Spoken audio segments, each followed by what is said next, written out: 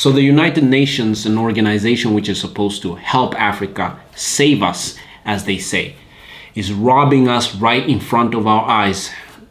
That and more in this video. Let's get straight into the video. This UN tank that you are seeing right here had an accident yesterday and the driver died on the spot. Only for the residents and citizens to go and check, the tank was filled with gold. Now you have to understand that this is the United Nations we're talking about.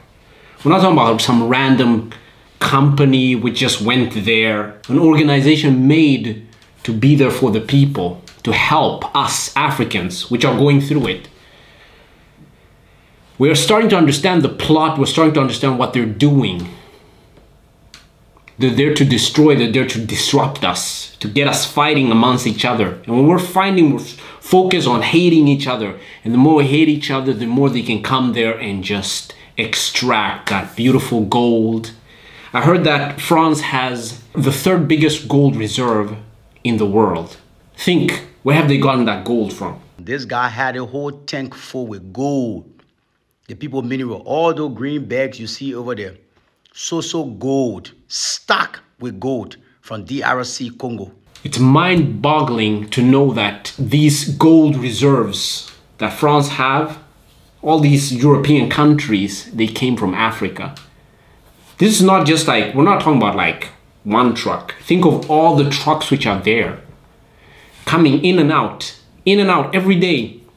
You see a war, you see them come there, they're filming, and then they say, if you shoot the United Nations, if you attack them, you attack the whole world.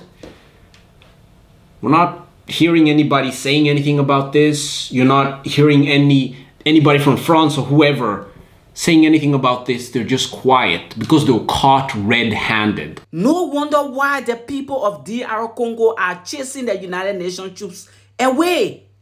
So this is what they are doing. Guys, every country that have United Nations troops, they are there looting from the people. These UN peacekeepers are sent by the puppet master, the West. They create this conflict in different countries around the continent where a lot of resources are. I talk about this a lot of time on my TikTok. Create all the terrorist fashion group. Once the country is running helter-skelter, they have these people come in as UN peacekeepers. Don't know that the poor citizens of the country do not know that these guys are the real terrorists.